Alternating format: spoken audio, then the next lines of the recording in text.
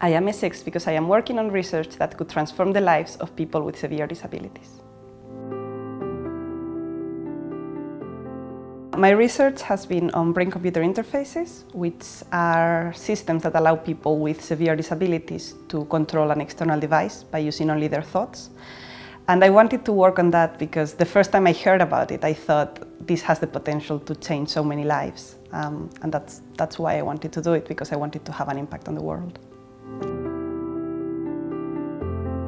BCIs have been around for 20 to 30 years, but so far they've only been developed in very controlled situations behind closed doors and with able-bodied users, rather than the disabled people that they're supposed to help.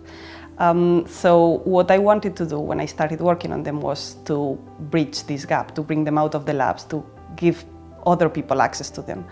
And I did this by taking part in an international competition, which had two main aims. One of them was to bring awareness to the general public about this type of technology and other types of technology, and to bring together the research community and the final users to see how what we do can actually impact their lives.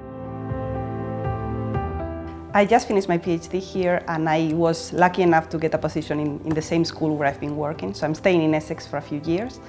The difference is I'm moving away from brain-computer interfaces. I'm working on an international project that aims at restoring function and sensibility of amputees, helping them control a robotic hand by using signals from their arms. The world has changed a lot since I arrived here, but being in Essex and seeing how this multicultural society can work, I think that's given me hope that a better world is possible.